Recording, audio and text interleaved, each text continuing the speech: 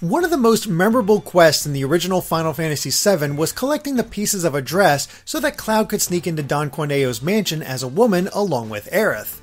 It was weird, wacky, and in some ways, epitomizes the 7th entry in the series. And while this cross-dressing sequence is still in the 7 remake, there is one significant change to it.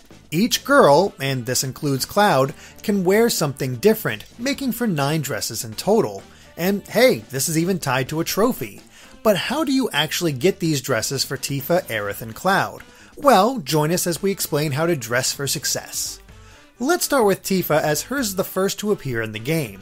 In Chapter 3, Cloud will arrive in the Sector 7 slums and meet his childhood friend. It's then that she shows him around the neighborhood and gives advice on how to help people and grow his reputation as a mercenary.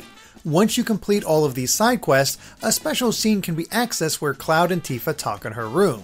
There, she'll mention going out on the town with him and ask what kind of dress he thinks suits her.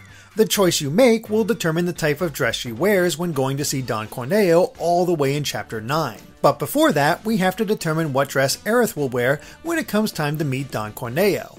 This decision is made in Chapter 8 and is far less obvious. The type of dress Aerith will wear is based on the amount of side quests completed in the Sector 5 slums. Doing all 6 grants her the best dress, doing only 3 is her average dress, while doing none of them is how you'll eventually receive her plainest and final dress. And that just leaves Cloud, which is determined in Chapter 9. As you go to Don Corneo's mansion the first time, you'll spot Johnny running in the opposite direction. If you talk to him, the side quest Burning Thighs, A Dynamite Body, and The Party Never Stops will eventually be unlocked while Aerith is being fitted for her dress. This will net Cloud his first dress. However, if you ignore Johnny completely and pay for the best massage from Madame M, a different set of quests will be available. Burning Thighs, The Price of Thievery, and Shear's Counterattack. This is how Cloud receives his second dress.